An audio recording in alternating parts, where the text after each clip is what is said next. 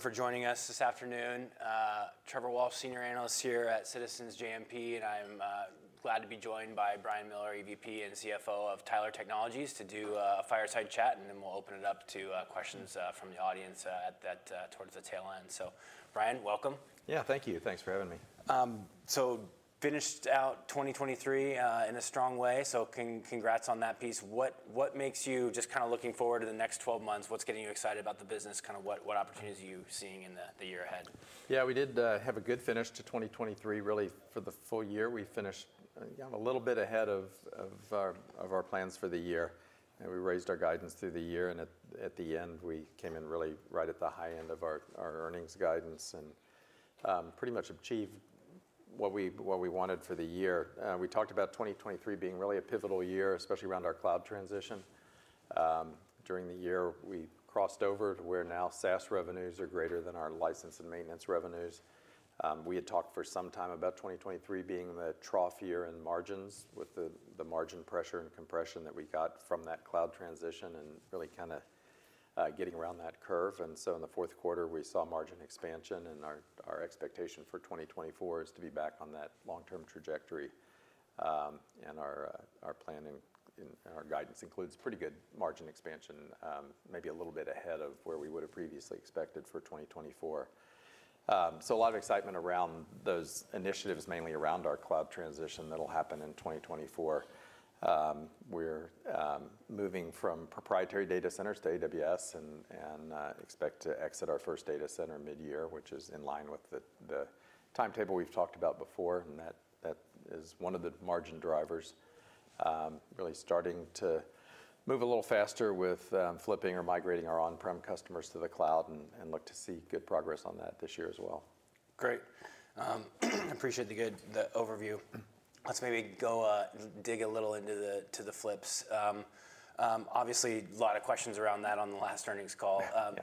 Do you and understand, I think about 20%, if I'm correct, as far as customers on the cloud currently, and then the 2030 vision, 75-80% is kind of the target? Yeah, relative to our current on-prem customers. So if you look at our customer base today, sort of on a revenue equivalent basis, if you translate the current maintenance revenues into SaaS revenues, we're about 40% of our customers, or our revenue base, is in the cloud today, and about 60% is still on-prem. Okay. Of that 60% that's on-prem, or what was on-prem mid-year last year when we did our Investor Day, only about 15% have been migrated to the cloud, and 20% or so at the end of the year. We expect that to be in the 80-85% range by 2030. So. Great. Okay.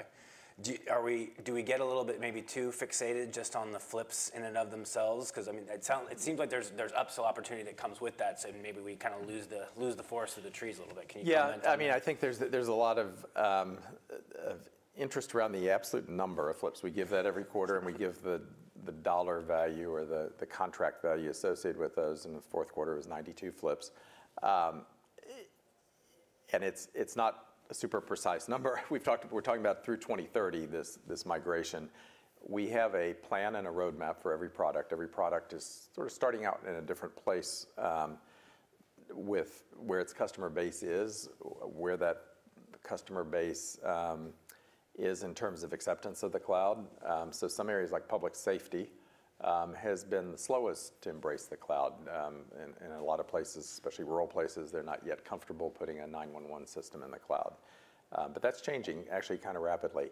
Other areas like ERP, we've been migrating customers for 15 years to the cloud. So each product has a roadmap and a timeline that converges on getting us to that 80-85% by 2030.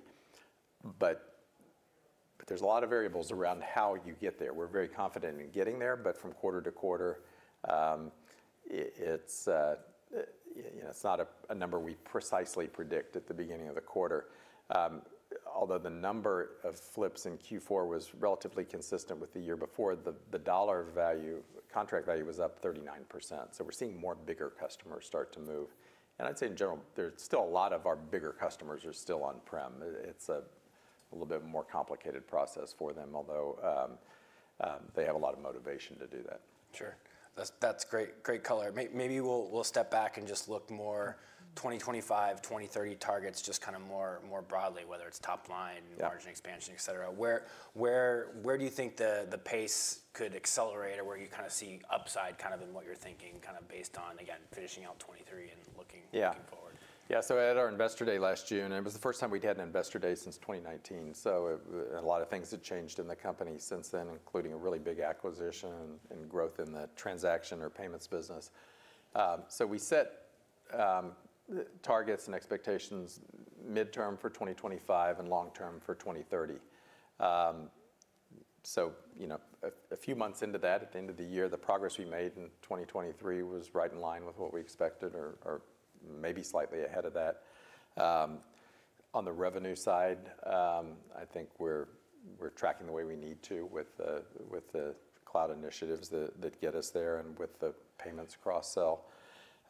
Free cash flow is actually a little bit ahead. So our guidance for 2024, we talked about a 17 to 19% free cash flow margin, and that's the range we gave for 2025. So we're a little bit ahead on the cash flow side, but really on track with the initiatives that are going to drive us towards those 2025 and 2030 targets. I think where there's potentially upside maybe is, especially in the longer term one, is around that transaction business. One of the 4 growth pillars we talked about is growing that transaction business, and to a large extent that takes place through cross-selling payments, whether it's acquiring payments, inbound payments, or disbursements, but selling those solutions to our software customers. With the NYSE acquisition in 2023, we gained a really robust payments platform, a lot of experience processing high-volume payments for state governments, and now we're looking to drive that down into our local government customer base by integrating that payment platform into our software solutions, things like utility billing, traffic court, municipal court systems, parks and recreation, licensing, permitting, property taxes, all those things where we provide the back-end systems, and now being able to layer payments onto that. So it's a tremendous opportunity. I mean, a multi-billion-dollar opportunity just in our customer base. But we're just at the very beginning of that. So we've talked about a 10 to 13% CAGR in our transaction revenues between now and 2030. But there's certainly upside to that if we're very successful as we move forward. But again, we're just at the beginning, so it's a little soon to change those targets, but we feel pretty good about the opportunity and how we're positioned to take advantage of it. Great. The California Department of the State direct deal was super interesting. But there's some puts and takes around kind of the self-funded version versus just buying software. And can you maybe just in your ideal mind as a CFO, do you want more of those types of deals, or do you want how do you see that playing out, or what's the ideal state, I suppose? Yeah, I think it showed that we can take all the strengths that Tyler has and create a sort of a creative model that works for the customer. So this is a deal we did in the fourth quarter. It's actually the largest by estimated volume by value because it's a transaction-based deal, but the largest deal in the company's history. Estimated value of about $175 million over 8 years. So this is a deal with the California State Parks to provide a software solution as well as some services and payment processing, so all bundled together. Previously, they had multiple vendors for that. Conduit was sort of an overall prime contractor. We had a little piece of software, less than $3 million a year in revenues from a piece of their outdoor recreation software, and then Elevon was doing their payment processing. So as California went out to look at new providers, we were able to win the contract for the whole bundle of business. And that's being funded in a sort of a self-funded model. So rather than us getting paid SaaS fees or SaaS revenues for the software, it's bundled into a stream of revenues that'll come from transactions basically funded by users. So the users of the parks, people paying for park admission, for campground reservations, to take a tour of the Hearst Castle, all those things, there'll be convenience fees added to those that then come to Tyler and fund the whole solution. So it'll all show up in transaction revenues rather than part of it being in SaaS revenues. It'll be a little bit seasonal because the usage varies from season to season. But the margins are at least as good as they would have been in separate pieces.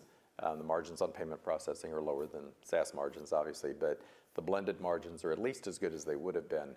But California has budget issues, and so they preferred not to have to put a line item in their budget to fund the software, and because there are users paying fees that this can be funded through it, and because we have a lot of experience with that kind of a model through NYSE, it gave us an opportunity to offer a solution that works for their funding, works for us.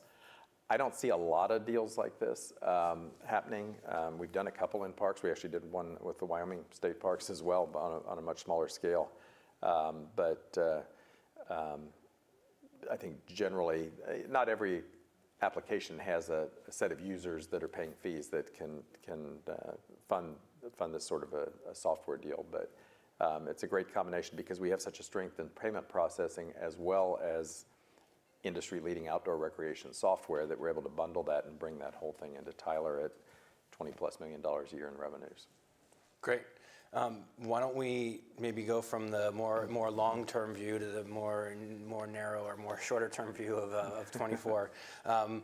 You put out guidance in 24, at least from the top line, that was ahead of where expectations were, which is great. But I know you don't guide to necessarily quarterly type of numbers, but can you help us just understand or walk us through the progression for both the revenue and earnings or profitability metrics, kind of how that looks throughout the next, especially given some of the dynamics that you've got? Yeah, sure, happy to do that because it's not linear through the years. Through the year, we have a few things that affect that and want investors to understand kind of how that progression looks. So on the revenue side, the second half is a little bit stronger than the first half. It's not super seasonal. The software continues to grow through the year. Transactions are, and we've talked about this quite a bit since we've added the NYSE business. Transaction revenues are typically lighter in the second half of the year, especially in the fourth quarter. Fewer business days, holidays affect people making payments or conducting business with governments. So, and there are a lot of sort of statutory deadlines and tax filings earlier in the year that drive those volumes up. So on a total revenue basis, I think it's probably like a 49% in the first half, 51% in the second half, so a little bit more heavily weighted to the second half of the year. But within the revenues, SaaS revenues, you should expect to see those grow sequentially each quarter through the year. So up in Q1 from Q4 of 23, and then growing sequentially, maybe call it $10 million a quarter. On the transaction revenues, they'll grow sequentially in Q1 and Q2, flattish in Q3, and then they decline in Q4, which is a normal seasonal pattern. That's kind of sequential growth compared to last year. So year-over-year growth, transaction revenues are going to be flat to down slightly in the first half of the year. And that's really a reflection of one of our state enterprise contracts. We've talked about this quite a bit last year as well. Changed from a gross to net model on their payments. So same business, but rather than us being responsible for merchant fees and including those both in revenues and cost of revenues, those have moved to a net model. And that happened mid-year last year. So that impacts the first half of this year until we lap that. And so you kind of see flat to down on transaction revenues in the first half of the year because of the change in merchant fees. And then, roughly, low double-digit growth for the second half of the year. Probably high single and then low double-digit in the last 2 quarters. So that's the revenue side. And then on the EPS side, our guidance is $8.90 to $9.10. It's more heavily weighted towards the second half of the year. So on the total EPS, it's probably 46% in the first half and 55% in the second half of the year. From a sequential basis, I think EPS grows modestly in Q1 compared to Q4. It steps up more in Q2, and then it steps up again in Q3 and is relatively even in Q3 and Q4. Really that second half step up is more focused around the margin improvement we get from cloud, especially as we exit our first data center mid-year. So we'll start to see those fixed costs around that data center go away in the second half. And also we see more impact of the timing of flips from on-prem customers over the last few quarters now starting to kick in, and to some extent the California contract kicking in. So a little bit of back-end weighted towards the year, but overall, you know, I think the midpoint of our guidance implies 70-ish basis points of margin improvement, which is on track with what we've talked about in the past.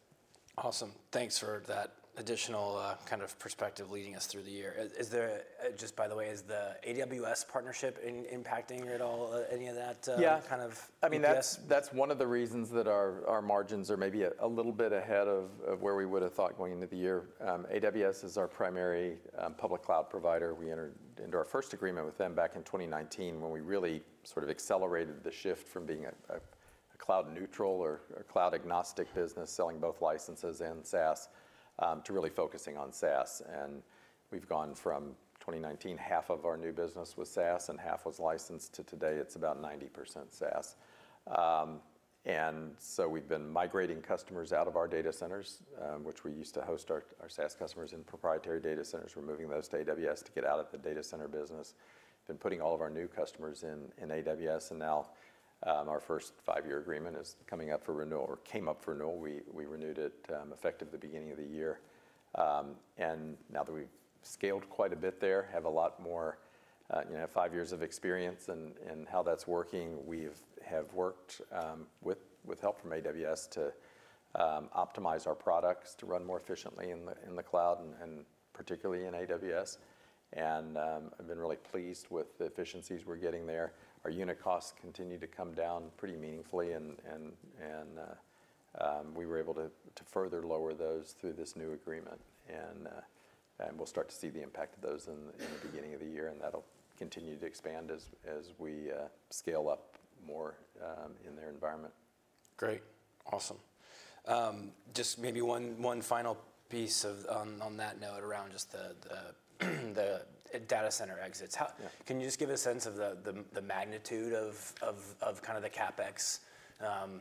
I don't say savings, but just as you exit, kind of what's that look like on just a nominal basis of the, and then do those dollars shift somewhere else and to put into the business to go towards something else? I mean, we saw a lot of that in 2023. So we made the decision back in 2019 that we were going to move towards exiting the data center, and we had thousands of customers that were hosted in our data centers. So it's been a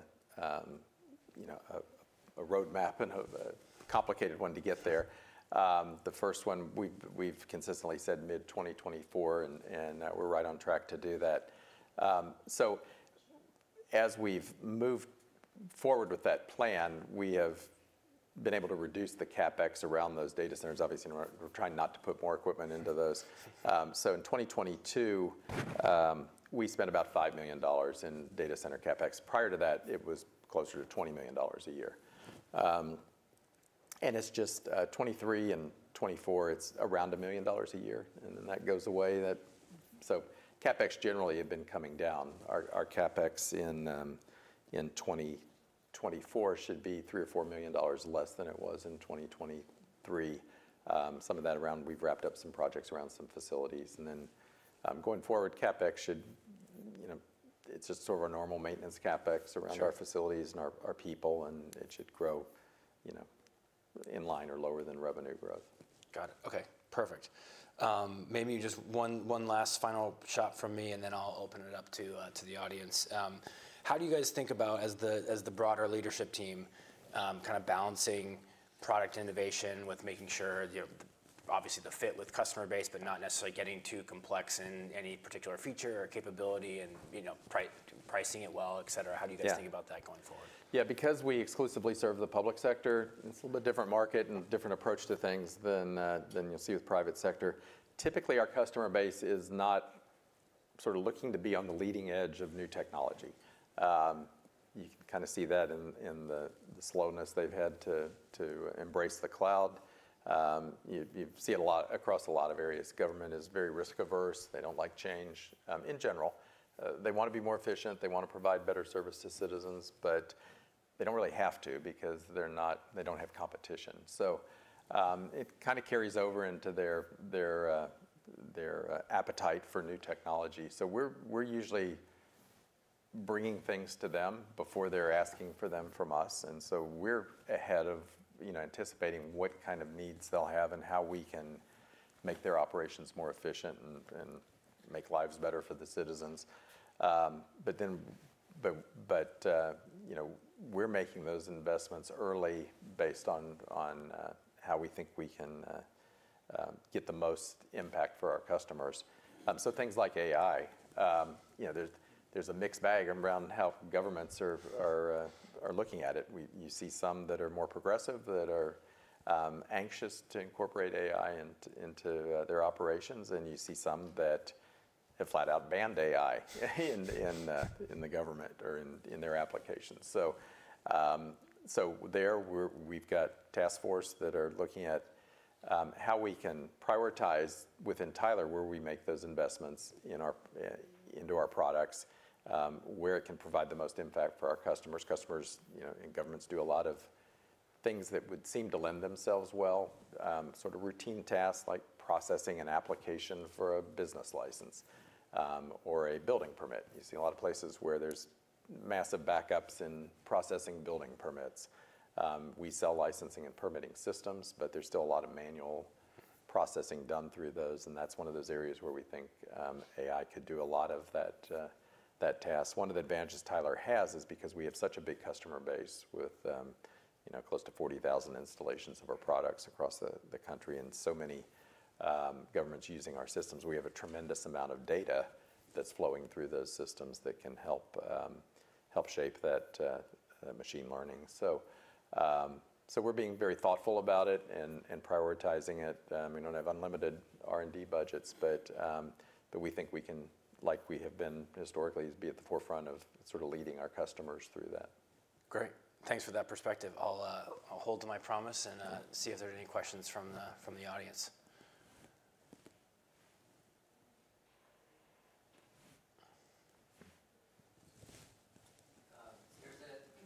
Regarding the merchant fees, there's a 90 basis point impact embedded into the 2024 guide. Could you just talk about what factors give you the confidence that is the impact, and is there anything that could cause that to grow or shift over time?